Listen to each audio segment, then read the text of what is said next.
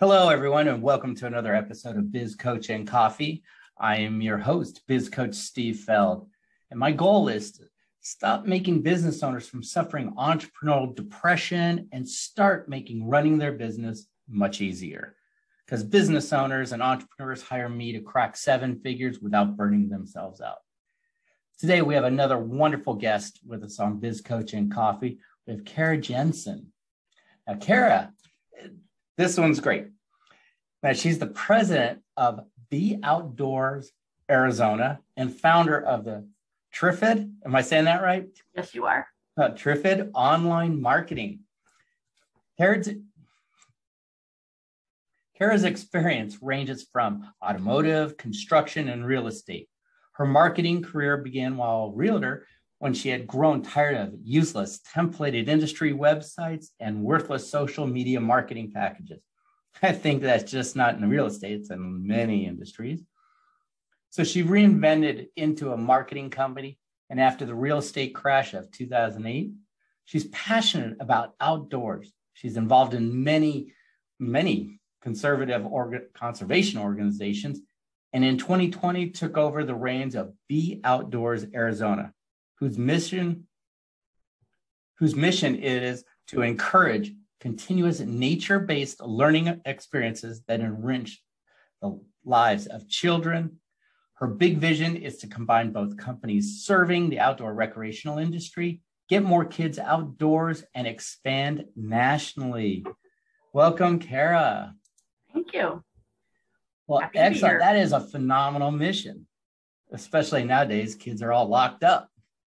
They are. In doing a lot of my research and creating this organization or building it from what it started as, I found out that 90% or kids today spend 90% of their time indoors.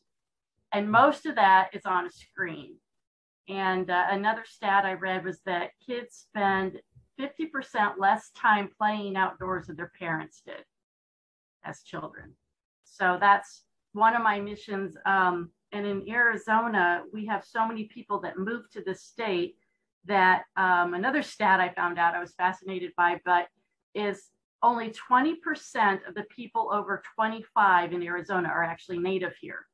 So that means you've got 80% of these parents aren't from here. So they have no idea how to get their kids outside and enjoying any kind of nature-based hobbies or activities other than school sports like football or soccer or something like that.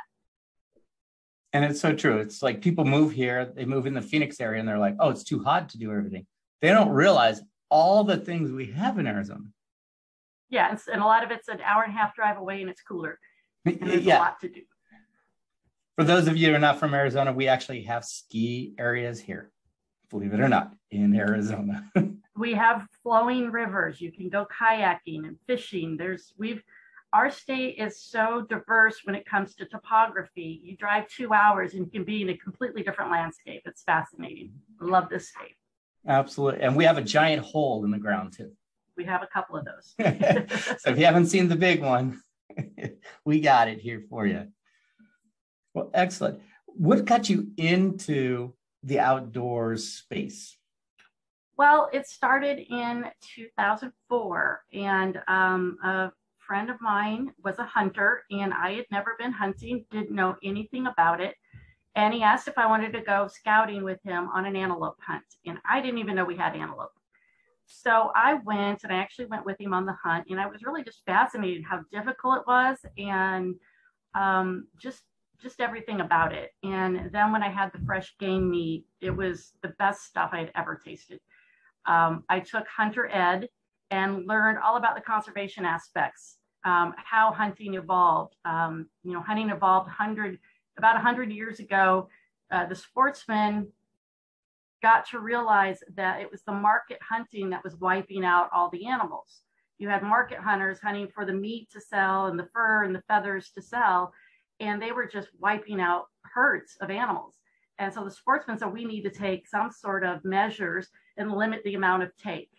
And that's how all the game and fish departments sort of evolved. And the hunting regulations started. So you have to have a hunting license. You have to have a tag for a particular animal. and you have a small area to hunt within for like a week out of the year, you can only take that one animal. And so they started managing it. And then all the funds that are pay for this, for the game and fish departments, are all created from the license sales and the tag sales, and some excise taxes on the equipment. So none of the state tax dollars go towards these departments. And so they're only funded by the hunters. And so your wildlife conservation, it's all funded by hunters. And it was fascinated me how it all works. So I just started getting involved in a lot of the different groups. And then I found this group, and their website had crashed, and that's what I was doing. And so I volunteered to fix their website, and the rest is history. Now it's mine. I own it, and I'm running with it. That's fantastic. It's funny you mentioned about going hunting. It's like, I'm a city boy, born and raised in a city. So buildings around, you always had walk to a grocery store, hop on a bus. And during high school, I moved to the western slope of Colorado, which is definitely out in the sticks. We are way up in the mountains. And they said, how are you going to have meat for the whole winter? I go, what do you mean? You just go to the grocery store. And they're like, have you seen any meat sold in the grocery stores here? And I was thinking, I haven't. What's up with that? And they said, you got to go hunting with us if you want meat through the winter. And that was my first hunting experience. And I was like, okay, this is insane. But it was a lot of fun. My whole body hurt from the trekking. Oh, yeah. And I had to take, the school actually shut down for a week while everyone takes hunter safety courses. Yep. Updates all their licenses. They fill out all their hunting licenses that week. Game and Fish is on site at the school. That's awesome. and here I am coming from the city. It's like, our gun safety was a little different because we got patted down for guns. Yeah. Little different, yeah. Little different. Yeah. So what's your favorite thing to go out and explore with kids and teach them about nature? I don't know if there's a favorite. I think it's just fun to take them out and just see that look of wonder and excitement on their face when they discover something. And I mean, it's a great way, not just hunting, but just hiking and fishing and just exploring.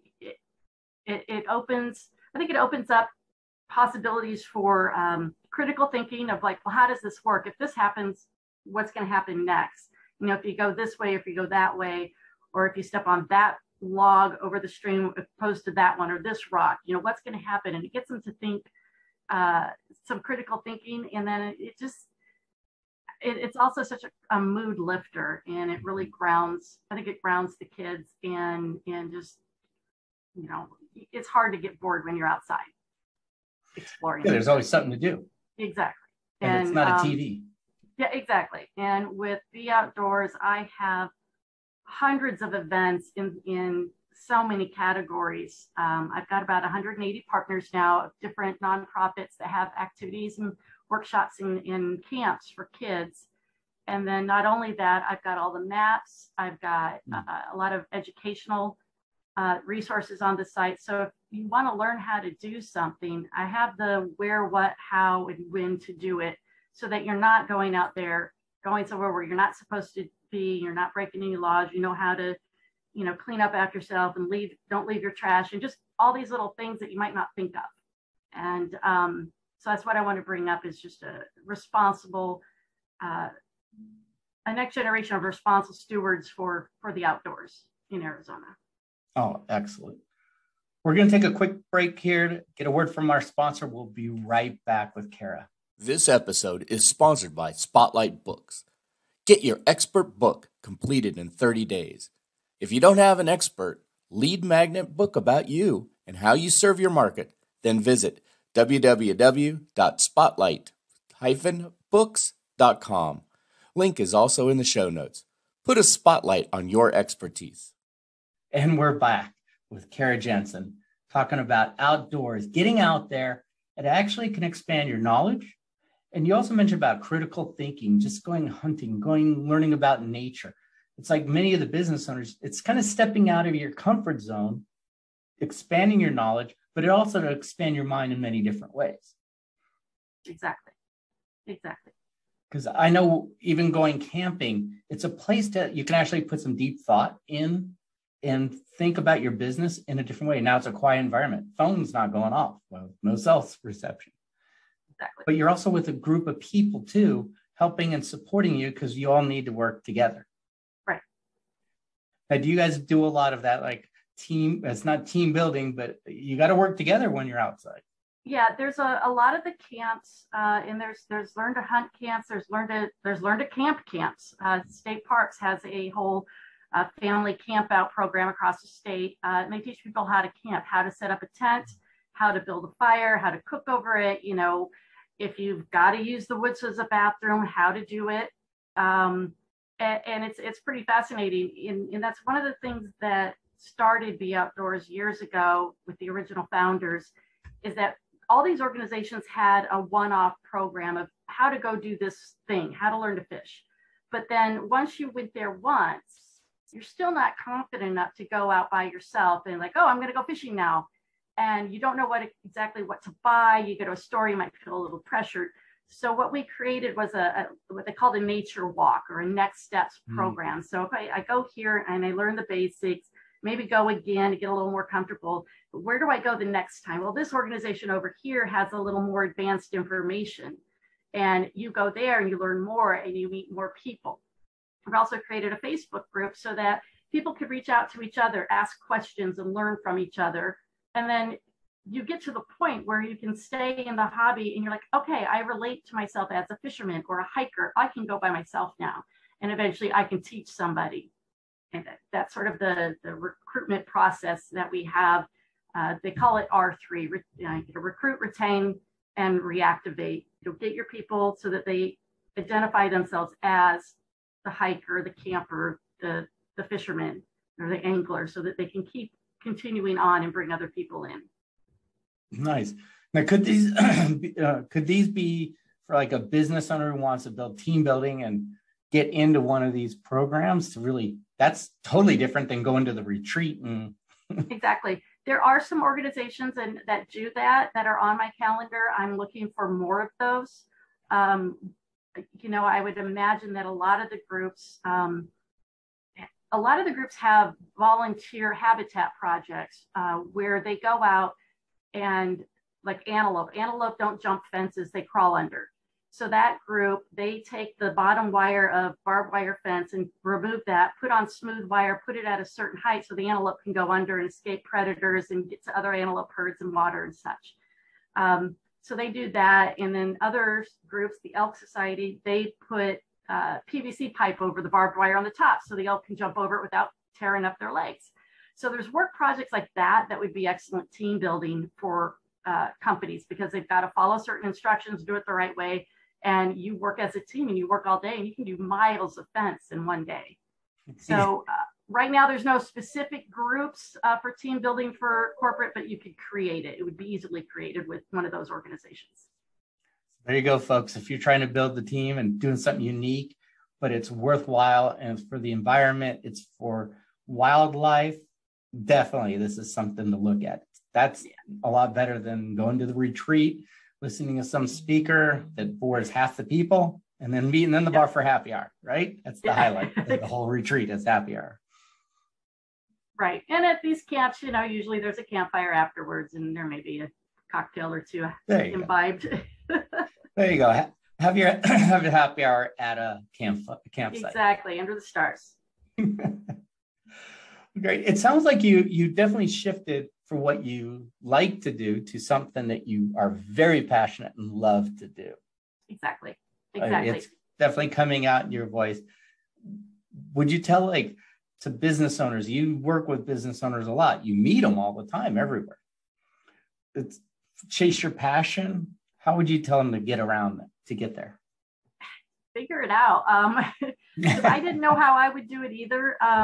You know, I had the marketing company, and you know, I really didn't niche besides locality in Phoenix. And I worked with all kinds of different businesses, which was great because I learned all kinds of new things, new industries. But, you know, I was just so passionate about this that when the opportunity came to help this organization with their website, I was like, yeah, I'm one of these people. I'll say yes to something, to an opportunity, and then figure out how to do it later. But this one, I was like, well, this is a no-brainer. And then what happened with this organization is a year and a half ago, the board said, we're not meeting anymore. We've lost our momentum. You're really the only one working on it. We're just going to shelve the project, and maybe we'll try to revive it in a year or two. And of course, marketing, I know marketing said, you can't do that. You'll lose all the momentum we've already built.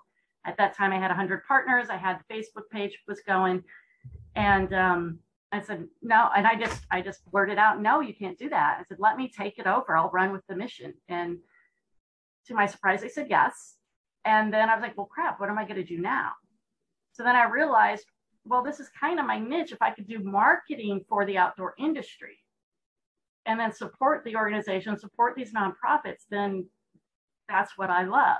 I love doing marketing. I'm very creative. I have great ideas, and all my customers have, they've seen a boost in their business from the traditional kind of marketing they did. So now what I can do for outdoor recreation type retailers and service providers, I can provide super targeted advertising by putting their ads on just the events that are in their industry. So if it's a hiking shop, I can put all their ads and do customized advertising on those hiking shops. But in addition to that, I can offer other services. I'm involved in a lot of the legislative issues that affect the business and the outdoors. So I can make them aware of that. And then also can connect them with all these other nonprofits that they can support or that can support them. So and I don't see anybody else focusing on that industry at that level. So that's when I just realized that, it's my aha. It's like, well, here's my do what you love. And I just figured it out. Oh, excellent. That's phenomenal. It's like, one of the things is, I think, I'm a giver, and we always have our guests give something to the audience, but I think today we're going to do something different. I think today we're going to ask our listeners, what can they give to help support the nonprofit? Just go to the website, find some events, go to events, find us on Facebook, join the group. If you enjoy going outdoors, share your stories, share your photos. We also have newsletter signups for every category of activities, whether it's bird watching or wildlife watching, hiking, fishing.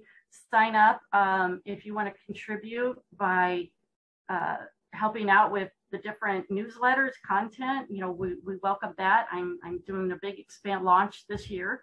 I've got a pitch event I'm doing this Saturday. I'm very excited about. So right now, I would love the support and the followers. And if you're a retailer, I've got sponsorship craft packages and the advertising packages. That's what I'm offering. And just be outdoors, Arizona. There you go. Get outside. Yes. Believe me, it's fun out there. We will actually have all Kara's contact information in the show notes. So please take advantage of that. Check it out. Get involved. Get outside. Take your staff, your family, get out there and have some fun. Exactly. It's amazing the things. I mean, I've lived in Arizona for quite a long time. And when I first moved here, one of my goals was learn the state. So I hopped in my Jeep, and wherever the road took me is where I ended up. I just threw some stuff in the back. Nice. I was really blown away. One minute I'm in the middle of the desert and it's 110. An hour and change later, I'm putting on a jacket and putting it on the top because I am cold, and I am in the just trees everywhere, pine trees, and it's just gorgeous. Yeah. Being from Colorado, I love mountains. So Got it. I'm mountain biased. Got it. Not a problem. We got plenty of those. Exactly. Well, great. Any last minute or last ideas that you like to share with everyone? I highly recommend if there's something you'd like to do, whether it's, going out in the desert and playing, or if it's a business idea, say yes and figure out how to do it later.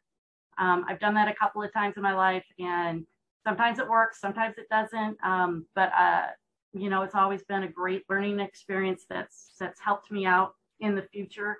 And it's probably made me a little more stronger and braver to say yes the next time. So don't hold yourself back. If there's something you want to do, just go for it. Say yes and figure out how later. That's a fantastic idea. And I tell people in business, it's like, You got to think some of the people who are just well known in the business world, what did they do? They had an idea and they went for it. They didn't know how they're going to do it. They just went for it. And It turned out okay. Awesome. Just want to say thank you so much for being our guest and sharing your story. That was phenomenal. Thank you for having me. It was a pleasure. Great. Don't forget to reach out to Kara and her organization in the show notes. And this is Biz Coach Steve Feld wishing you and your business much success. We hope you enjoyed today's topic. If you'd like to discuss how you can apply these strategies in your business, let us know. This episode is sponsored by Spotlight Books. Get your own expert book written about you in 30 days. Set yourself apart from the competition. Make sure you like and subscribe to this channel. Also, feel free to give us your comments. We look forward to hearing from you on Biz Coach and Coffee.